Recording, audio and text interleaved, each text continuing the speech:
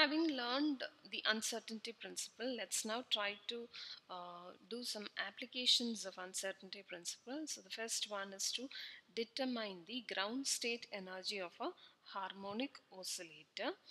And you know that for a harmonic oscillator, the energy is given by, let's call it E, that is given by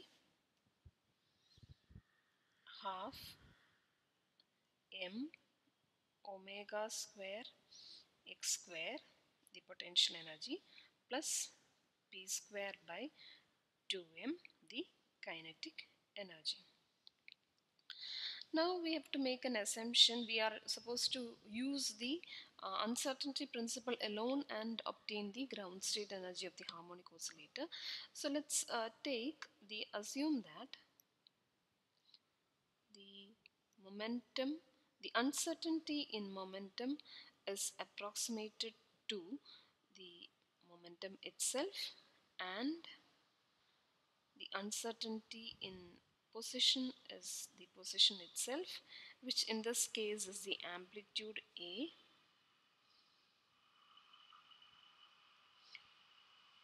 Therefore, substituting these two back into equation 1, we get E is equal to, instead of x, we may write it as half m omega square delta x the whole square, plus, instead of p, we may write it as delta p the whole square by 2m. So let's call this equation 2. Now use the uncertainty principle, whose mathematical form is delta x delta p is almost like h cut. Therefore, we can write what is delta p from here. So delta p will be h cut by delta x. Delta x, we have already taken it as the amplitude, so h cut by a. Now again substitute this back to equation 2. So substituting 4 into 2, we get E is equal to, or approximated to, h cut square by 2ma square plus half m omega square a square. So instead of delta p, we have substituted as h cut by a, and delta x is approximated as a itself. Now for the ground state, you know that the energy is minimum. Therefore, dE by dA should be 0, the derivative with respect to 0. So finding out, we can call this as 5, and this equation will be 6. So use the energy expression from 5 and solve for 6. So dE by dA from 5 will be, if you take the derivative, it must be something like minus h cut square by m a cube, the 2's will get cancelled, plus m omega square a is equal to 0, right?